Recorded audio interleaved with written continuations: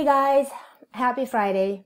I don't do this often, but I should, and I'm sorry, but today is something that I would like to talk to you about that really got me to thinking that the misinformation that's out there can really lead to things that people may regret later, and we really should be trying to deliver that and make sure that the information that is out there is actually correct.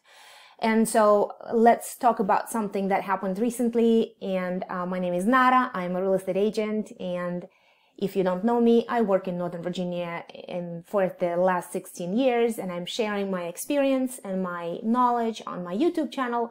And today I'm going to talk about a post from Susie Orman that, to say to put it mildly, is misleading. But let's talk about this and let's see what she posted, shall we?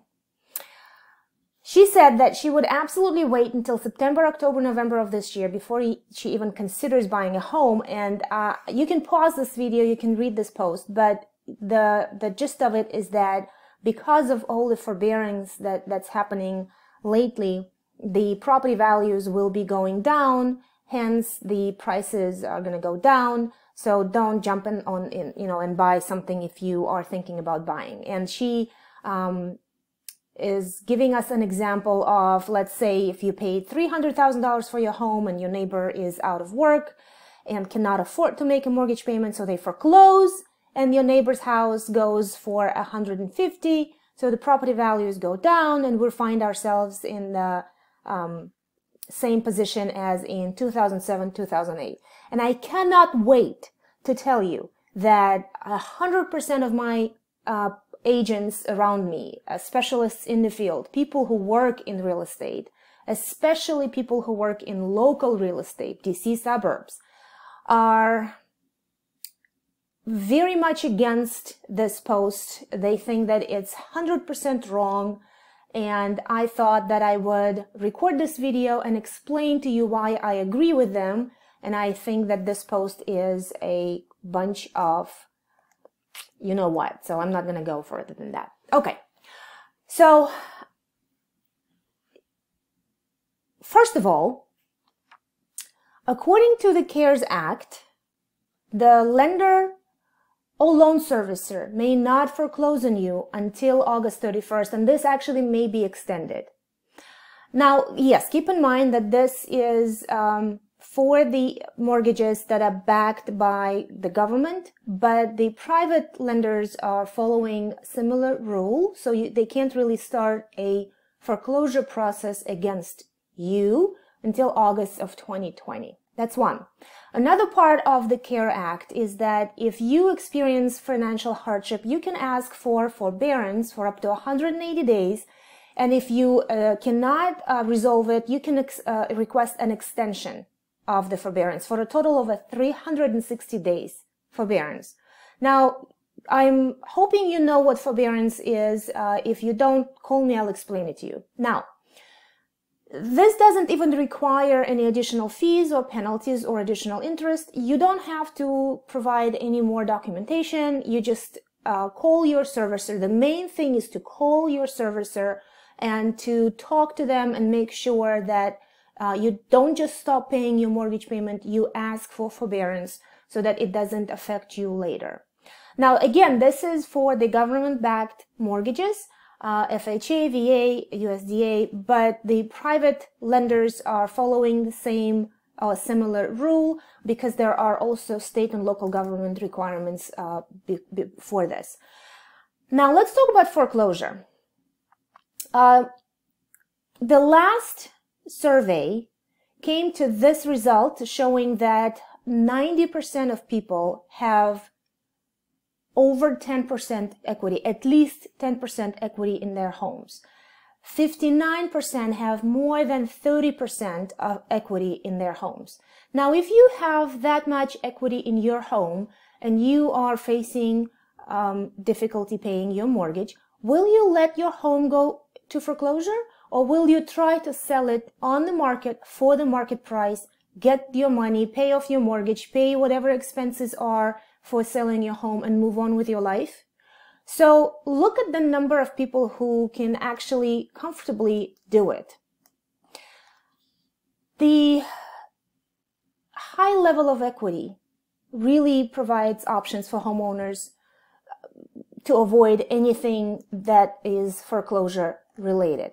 Now, the last survey, the latest survey of homes with equity showed us that over 42% of homeowners actually own their homes free and clear, no mortgage. So that, again, tells us that we shouldn't really be expecting a wave of foreclosures. And I'm hearing here and there that we will be experiencing a huge wave of foreclosures. Well, that's not true, because look, almost half of the people own their homes free and clear. There's no mortgages, hence no foreclosures, right? If you have that much equity and you can sell your home comfortably, why would you let foreclosure to happen? So that's something that I wanted to share with you and explain to you, that the information that you are seeing everywhere may not be true. So please discuss your personal situation. If you're looking to sell, if you're looking to buy, please make sure you talk to professionals. Please don't rely on posts like that or any national news, because remember, real estate is very local. One more thing I want to tell you about foreclosure. Let's say a house goes into foreclosure. Let's say the bank now wants to put it on the market. And do you really think the bank will price it at half of its value? The banks will price their homes, foreclosure or no foreclosure, at market value. And they will sell them at market value.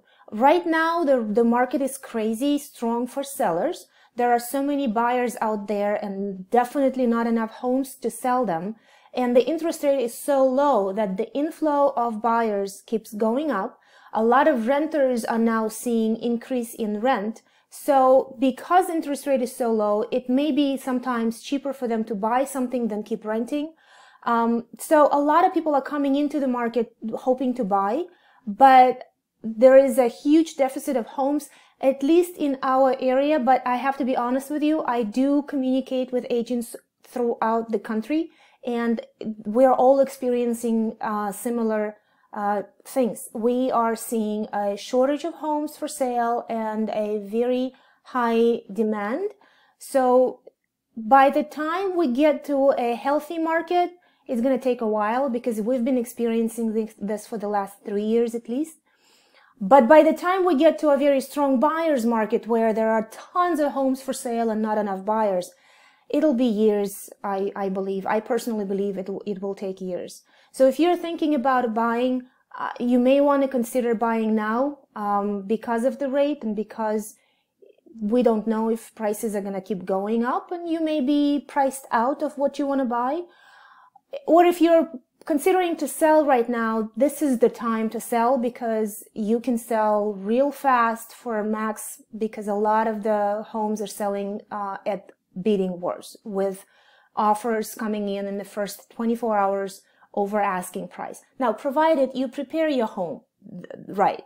So if you need to sell, and if you want to talk to me or any other agent about how to prepare your home, let me know. I'd be more than happy to stop by and tell you what will bring you most buck for your money.